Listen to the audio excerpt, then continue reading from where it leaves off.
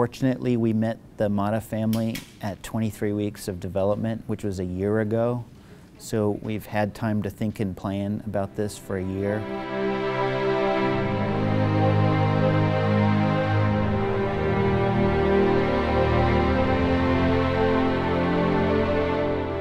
There are 13 different specialties that have been involved in the planning and care of the Mata twins. Radiology have been critical at helping to image the baby and help us get as much information possible about their 3D anatomy to help with the planning.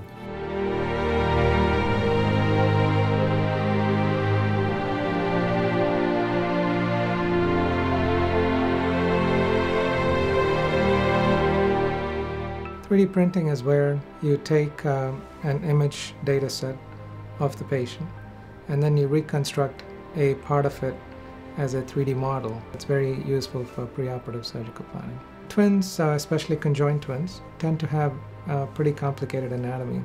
In this situation that we're dealing with, there is a large part of the body that is actually fused. So it involves the chest, the abdomen, the pelvis.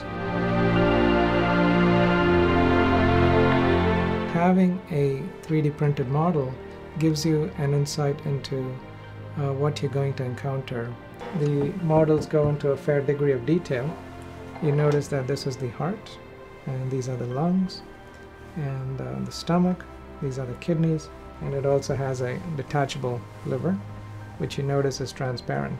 So you can actually see the blood vessels course inside the liver. Basically, the process starts with doing a very high quality computed tomography or CT scan. And the next part is we take this image data set and then take it into a 3D segmentation, and then we color code it and we convert it into a STL model, which is something that we use for printing. We sent the print model out to a company called MedCAD in Dallas. So the imaging and the segmentation took about 3 days. And then the printing process took another 3 days. So we were able to get it done within a week.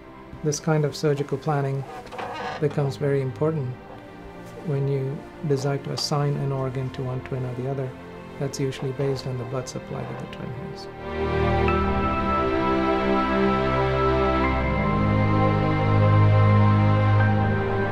This is a huge undertaking.